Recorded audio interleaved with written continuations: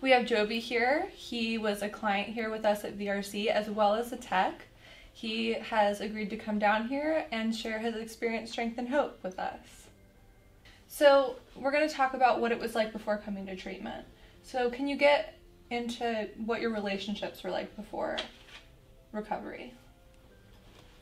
Yeah, relationships were not something I valued. I didn't have a whole lot of empathy towards others, their emotions, their opinions, really their existence, sadly, to admit. What about work? What was work like? Work, pretty much the same.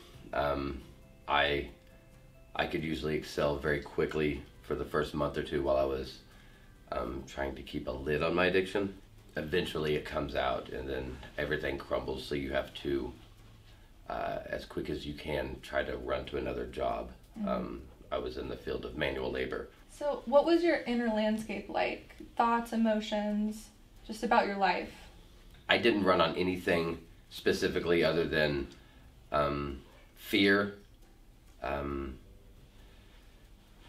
inadequacy. I had an inferiority complex. I had a huge ego. For some reason, I was very proud of nothing, and my go-to move was to try to make people feel as sad as I felt inside, as often as I could. The consequence of running a marriage like that, in a relationship like that, was I ultimately lost everything.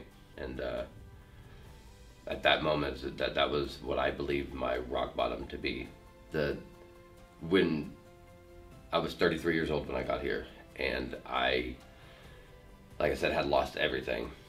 That was the worst thing that has ever happened in my entire life.